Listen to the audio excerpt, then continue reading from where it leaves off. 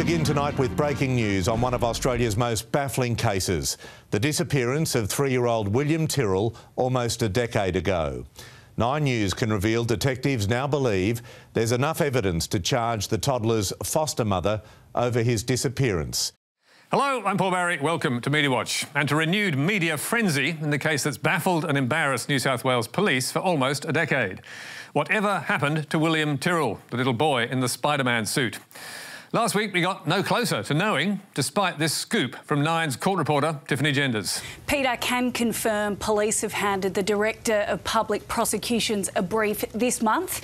It contains evidence against William Tyrrell's foster mother, who we can't name, recommending she be charged with perverting the course of justice and interfering with a corpse. The allegation being there was a deadly accident at a home in Kendall before the toddler's body was removed and disposed of.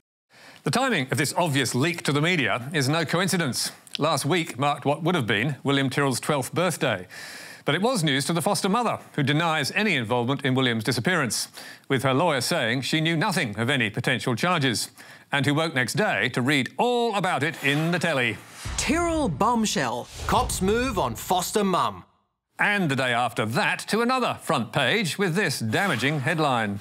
William was dumped in the bush. The Daily Telegraph can reveal detectives claim the mother was seen driving on a bush road close to the riding school in Kendall. Police also claim there are gaps in the timeline of the foster mother's movements that day. Given that William's body has not been found, despite a massive police search, and there appears to be little or no forensic evidence, it's hard to see how police could mount a case of interfering with a corpse, let alone get a conviction. And at this point, no charges have been laid. But that didn't stop the telly branding the police action a major breakthrough, and Sunrise sending a reporter to the tiny town of Kendall for a live cross in the dark. Live to Liam Tapper at Kendall. Liam, this is a significant development. Yeah, morning, Shervo. It certainly is.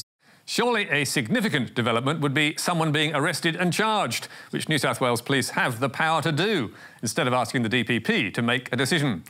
But in reporting the Tyrrell case, the media have often let sensation trump common sense, although this time Seven's Matt Doran at least counselled some caution. If history has taught us anything when it comes to the William Tyrrell case, it is that if we're going to adopt any optimism, it really needs to be cautious optimism, because we have seen time and time again that what are these rumoured breakthroughs or the developments in the case, they ultimately have fallen flat.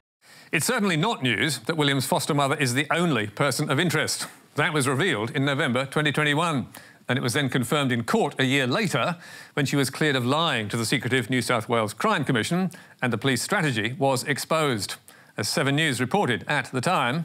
Today, an insight into how detectives hoped she would crack. You were hoping to break her spirit. Is that why you brought these charges? One homicide officer was asked. I formed the view that she knows where William Tyrrell is. The court also heard how detectives had been to the foster mother's house seeking a confession.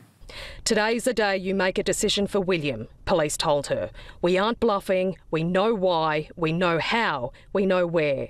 Why haven't you got him? She responded.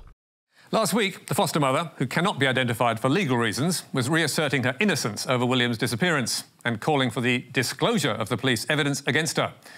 And in The Australian, Caroline Overington, who has written a book on the case, told readers who had been leaking to the media. Detectives have been telling reporters off the record that he may have fallen from a second-storey balcony at the Kendall property, and they say his foster mum might have hidden his body.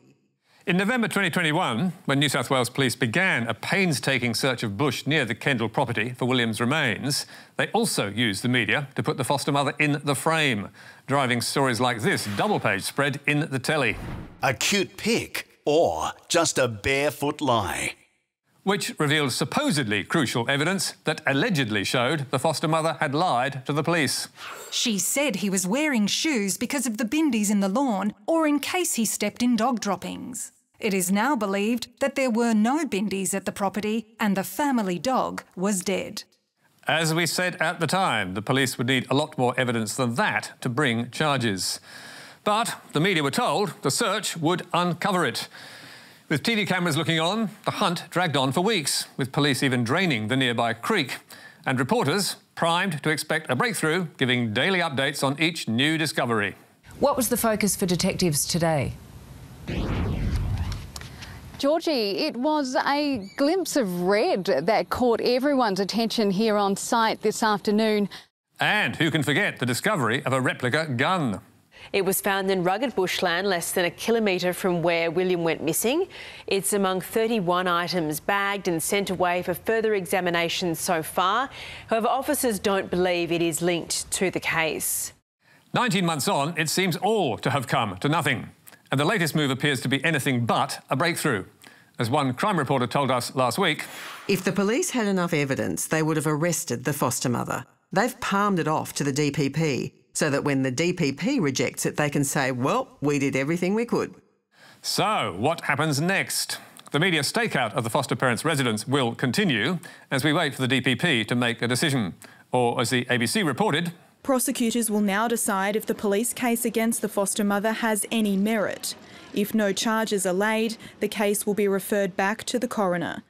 How long that takes is unclear, but the foster mother wants it resolved quickly, calling on the DPP to expeditiously determine whether charges are to be laid. As Seven's Matt Doran said last week, this whole case, if you look at it over the 9 years, there have been a series of missteps, a series of people that have been cornered and then released. So police will be desperate to get it right this time. And looking at the way the media have covered this case, you would hope the media would be desperate to get it right too and stop pushing the narrative of so-called bombshell developments. New South Wales Police say they are now conducting an internal investigation into who leaked the DPP story. Given the history of this case, don't be surprised if you read about the outcome of that in the papers. But now, to more crime and more bad reporting with a 7 News exclusive, bringing fear and loathing to the streets of Sydney. A man who killed his baby son claims he poses no threat to the community after being released on parole. He's now living in Sydney's southwest and says he's just trying to move on with his life. But some residents are terrified. So, who is this killer sparking terror in the suburbs? Seven braved the danger and cornered him coming home from work. A convicted baby killer back on the streets. What did you do to your son? Why? What the hell is this? Martin Saunders, seen publicly for the first time since admitting he shook his 10-week-old son to death. Back in 2019, Martin Saunders confessed to shaking his 10-week-old son and causing catastrophic brain injuries. He pleaded guilty to manslaughter and was sentenced to a minimum of 3 years in jail. And Seven's reporter Evan Batten was making the most of his supposed first sighting since release by stalking Saunders with a microphone and camera. This is horrible. Well, what happened to your son's pretty bad too. I understand that. It was the media playing judge and jury and encouraging the lynch mob. Aided by the baby's mother, the main talent in Seven's exclusive story, who called her former partner a monster. He's worse than, I don't know what to say it. There's no words for him. Rochelle Kennedy has spoken to 7 News twice about the death of her son, in 2019 and 2021. But Seven's reason for speaking to her a third time was that Saunders is now on parole and living in the community, with Batten asking, but key among the unanswered questions for Rochelle is, why was a baby killer allowed to live here in the heart of Liverpool, just a stone's throw from Westfield and nestled in amongst any number of daycare centres and schools? Yes, a baby killer living near a Westfield shopping centre, schools and daycare centres, which means some residents are terrified. How many residents, Seven did not say. Nor did it say how long Saunders has been living in the community, so far without incident. And how long is that? The State Parole Authority told Media Watch a panel of 5 members determined releasing Saunders on parole was in the interests of the safety of the community and ordered he be released 15th of December 2022. Yes, more than 6 months ago. Surely that's relevant to Seven's story, as is the fact that Saunders has so far been complying with his parole conditions, which include that he not be in the company of a person under the age of 16 years unless accompanied by a responsible adult. So, how much of a risk to the public is this man? New South Wales Corrective Services told Media Watch they informed Seven's reporter that this offender was not considered to be dangerous to the public. And they added, however, this was not reflected in the story. It certainly was not, nor was it reflected in the vox pops from locals. I have 2 kids, but it's unbelievable. You shouldn't be living in our apartment blocks. Shouldn't be living on the streets, to be honest with you. Well, yes, if he was a danger to the public, we'd have to agree. But the Parole Authority and Corrective Services don't think he is.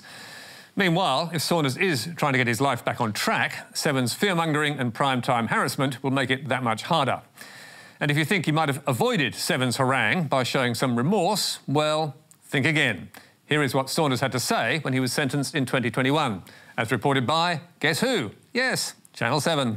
I feel horrible, disgusted, haunted, he told the court. I have done this. I am responsible. This is all because of me. I apologise. I can't ever take it back. To the police, paramedics and doctors, and to everyone who had to deal with this because of my actions. All in all, the latest report was a disgraceful piece of yellow journalism.